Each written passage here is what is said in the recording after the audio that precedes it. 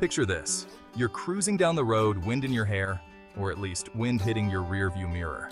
Suddenly, a yellow gremlin pops up on your dashboard, the dreaded check engine light. Fear not, my fellow motorist, it might not be the apocalypse. We've all been there. One common culprit is a P2101 trouble code. Don't let the jargon scare you. It's just a fancy way of saying your car needs a bit of TLC. The good news is, this code doesn't mean your engine is about to spontaneously combust. It simply means there's an issue with your throttle actuator control motor circuit. Think of it as a miscommunication between your car's brain, the engine control unit, and its foot, the throttle actuator. Now, let's talk about this throttle actuator character. In the good old days, your gas pedal was directly connected to the throttle. You press the pedal, the throttle opens, air rushes into the engine, and boom, you accelerate. These days, it's all electronic. Your pedal talks to the throttle actuator, which then opens and closes the throttle valve. So, when you get a P2101 code, it means this communication line is experiencing some technical difficulties. It's like your engine is trying to order a pizza, but the phone line is down. Frustrating, right?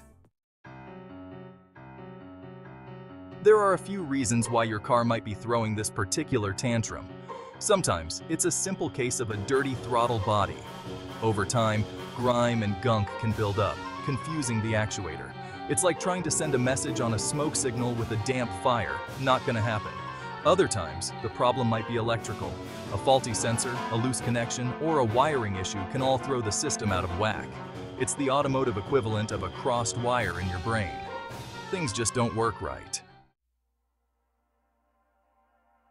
Section 4. Putting on our detective hats.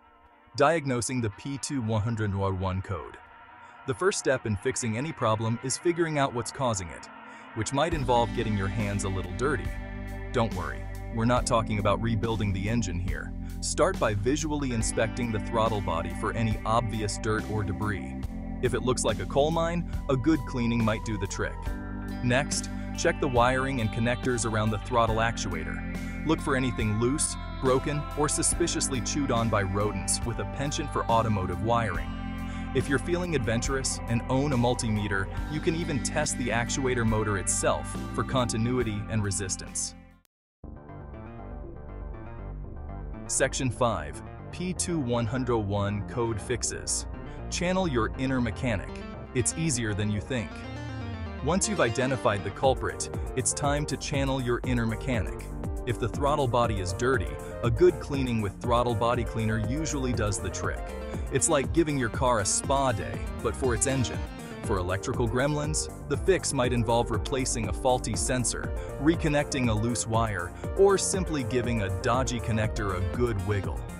In some cases, the throttle actuator itself might be the problem. If that's the case, you'll likely need to replace it. Don't worry, it's not brain surgery, though it might require a trip to the mechanic if you're not comfortable with a wrench. Section 6. Conquering the P2101. Back to enjoying the open road. That wasn't so bad, was it? The P2101 code might sound intimidating, but with a bit of detective work and some basic mechanical skills, or a trusty mechanic, it's a manageable problem.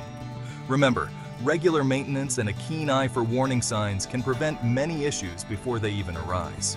Now, go forth and enjoy the open road, knowing you've got the knowledge to tackle those pesky engine codes head on. And remember, if all else fails, there's always duct tape and cable ties. Just kidding, or am I?